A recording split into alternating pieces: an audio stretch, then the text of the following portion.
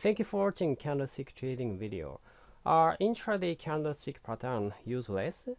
Many people ask this common question in intraday candlestick patterns are useful or not.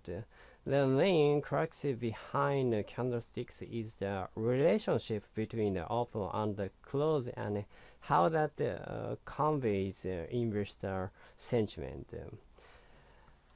While that makes sense for our daily chart and intraday chart, 15 minutes say is something totally different. What I mean by this is that the opens and closes and these bars are not true market opens and closes. Rather, they are arbitrary points during the day where that particular bar happened to open and closes. So, while on a daily chart, an open represents the fact that the investors are starting a fresh new day. The close represents that the day is ending, thereby giving a significance to these times and influencing investor perceptions and actions towards them. Investors are totally unaware of the opens and closes on a 15-minute bar, and thus the 50 minutes bar or any other intraday bar is really a significant time period that keeps the effectiveness of candle patterns intact.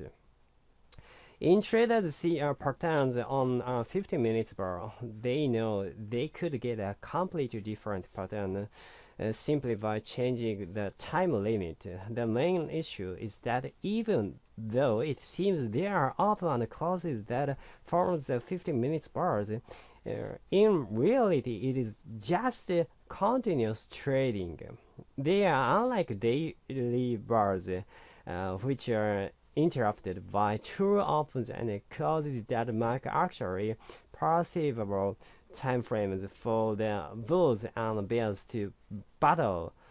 So without perceivable time frames, why does it matter? If you wait for a candle to actually close to show if the pattern was formed or not, after all, the close was just an arbitrary time point with no significance.